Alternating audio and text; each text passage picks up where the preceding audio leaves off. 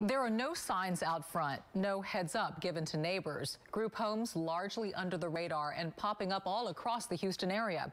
Channel 2 Investigates discovered dozens of facilities operating really under a patchwork of rules that are different in every city. Tonight we are exposing problems inside these homes and outside when trouble spills into the street. Investigator Joel Eisenbaum reveals why it's so hard to regulate group homes and how you can find out if there's one in your neighborhood. In neighborhoods across our area, perhaps even yours. Very often police show up, sometimes taking people away in handcuffs. These are the homes that seem to have an impossible number of people inside. 2 to 3 bedroom homes, and there's maybe as many as 8 to 10 to 12 people living in that home. Can you tell me a little bit about this group home real quickly? Group home is really a catch-all term for lots of unrelated people living together. But you peel it back and it's more complicated. There are dozens of subcategories, each one governed by a different set of laws. This place in Southeast Houston is licensed as an assisted living facility. Look how filthy. But that endorsement isn't much comfort to this 60-year-old woman in a wheelchair who described to us her relationship with a roommate. She'll tell me, shut up, shut up. One of your roommates you don't get along with? Is that tough for you, though? Sometimes. In this cramped bedroom, 3 women live together. The walls are dirty.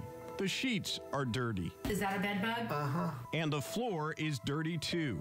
That's an attendant picking up a discarded piece of bloody gauze. We inquired with management, who gave us a tour of selected rooms. Okay, we're not allowed in this room, though? No, sir, because they're doing laundry. The CEO of the Love and Joy personal care home on Mallow Street makes no apologies. No place is going to be perfect, but we have paid and hired staff to clean this facility.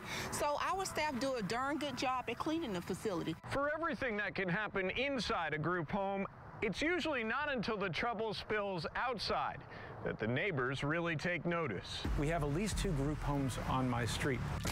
This group home resident was arrested for pummeling his Missouri City neighbor. Bert Silverstein has had enough. They finally hauled him off and took him to a hospital. Ma'am, can we just talk to you real quickly? Just want to know how many you got living here. We found no registration information for this supposed group home.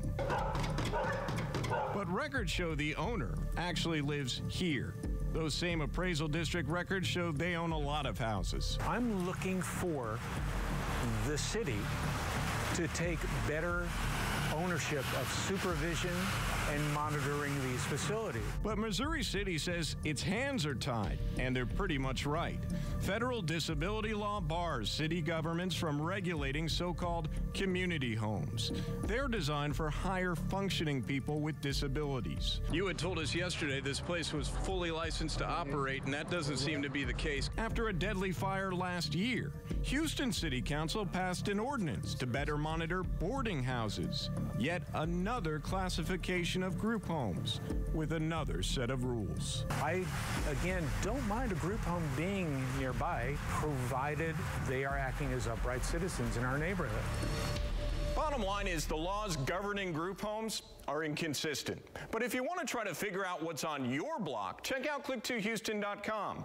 Under the Investigates tab, we've got access to some helpful directories. Joel Eisenbaum, KPRC, Channel 2 News.